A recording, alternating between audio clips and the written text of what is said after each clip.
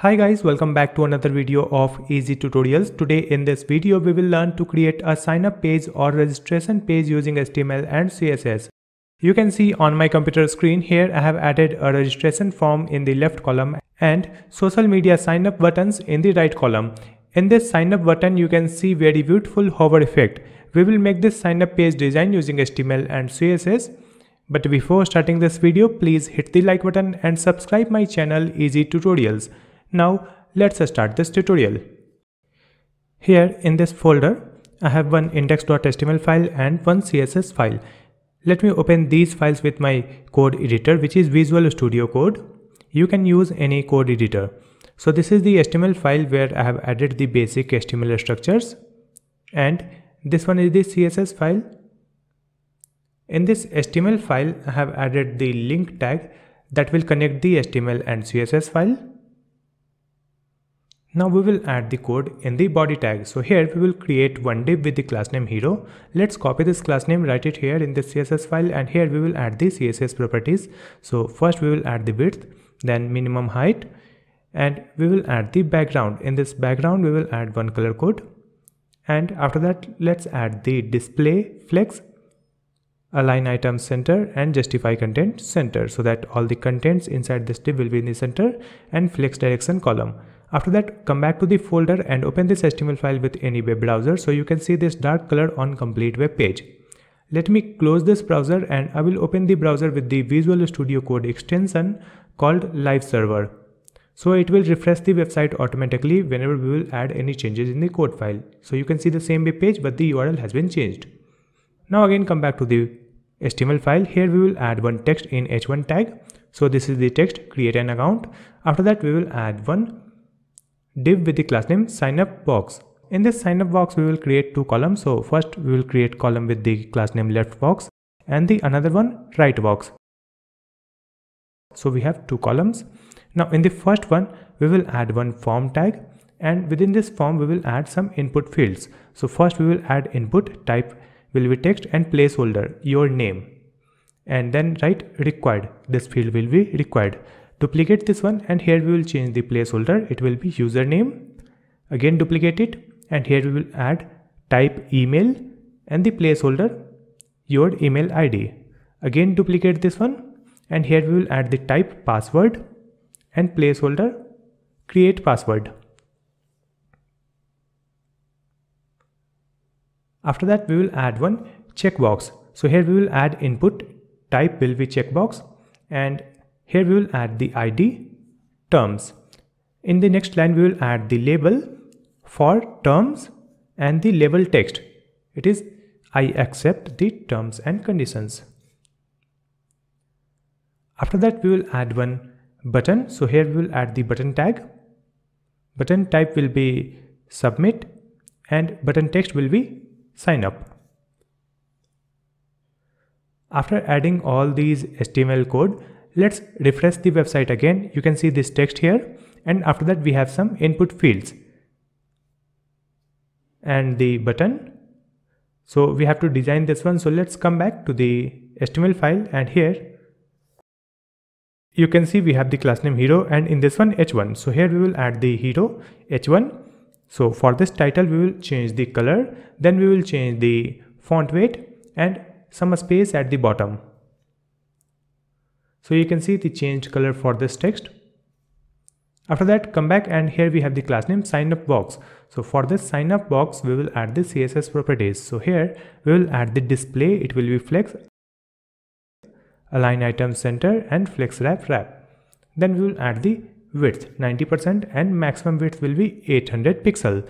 After that we will add the background, it will be white color, and in this one we have the two columns, left box and right box. So write the first class name left box here. Here we will add some padding 50 pixel. Then we will add the background. Here we will add one color code. Then we will add flex basis and flex grow 1. Then we will add the color. It will be white. Next we have the class name right box. Write this class name here, and here we will add the padding. Then we will add the flex basis and flex grow. So this will create two columns in the sign up box. So you can see the input fields in the left column and the right column is blank, which is in white color. Now we will design the input fields. So let's come back. Here we have the input field. So in this one we will add one class name called input box. Let's add the same class name in the other input field. So in the 4 input fields we have added the class name input box. Now we will add the CSS for this input box. So write this class name here in this CSS file to design the input field. Here we will add the width, then padding, then margin, and border. It will be 1 pixel, solid and white color. Then we will add the outline none, and color it will be white. Then we will change the font size and background will be transparent. After that you can see the changes in these input fields. Now you can see the text color inside this input field is not visible, that we have to change. So let's come back and here we will add double colon placeholder. So for this placeholder we will add the color FFF, which is white. Now you can see the white color for these placeholder. Now we can type anything in these input fields. After that we have to add some space just above the checkbox which is here. So come back and in this HTML file you can see we have the input field type is equal to checkbox. So we will add the CSS for this one. So let's come back to the CSS file. Here we will add input type, it will be checkbox. So for this one we will add the margin top to add some space at the top. Now you can see some space above this checkbox. Next we will add the CSS for this text, which is label text. So let's come back to the HTML file and you can see it is in the label tag. So let's come back to the CSS file. Here we will add left box and label. In this one we will decrease the font size. It is 14 pixel. That's it. So it looks good. Next we have to add the CSS for the sign up button. So it is in the button tag. So in this CSS file we will add the class name left box and button. For this button width will be 100% and background it will be white. Then we will add padding 10 pixel, that will be space inside the button, border 0 and outline none. Then we will change the font size and some space at the top, margin top 20 pixel and cursor will be pointer. Now this sign up button looks good. Next we have to add the hover effect on this sign up button. So copy this one, write it here, then write colon hover. So whenever we will take cursor over this button, it will change the font weight, then it will change the background and it will also change the text color. So here we will add 000, which is black background. So in this one we will add transition background 0.5 seconds. So it will change the background color in the 0.5 second. After that again come back to the website. You can see if I take cursor, the background color and text color is changing and the text is also becoming bold. Now come back to the HTML file. Here we will add one space and let's add a span tag, and in this span we will add one arrow hex code. You can search for the right arrow hex code on Google, you will get this one. Here we will add semicolon also. So after adding this, you can see there is one arrow after this text which is sign up. This is the right arrow. After adding this, let's come back and here we will add this left box button, then span. So for this span we will add display. Display will be inline block and width will be 30 pixel and overflow hidden. After adding this, again come back. You can see this alignment is not good for this text and icon. It is not in the same horizontal line. So let's come back to fix this one. In this button we will add display flex, align item center and justify content center. After adding this 3 line, you can see the alignment for this text and arrow is good. Now we have to hide this arrow. It will be visible on hover. So we will make the width 0 here After adding this, you can see the arrow is hidden because the width is 0. Now we have to make it visible after hover. So let's duplicate this one. Here remove this and this one. After this button we will add hover,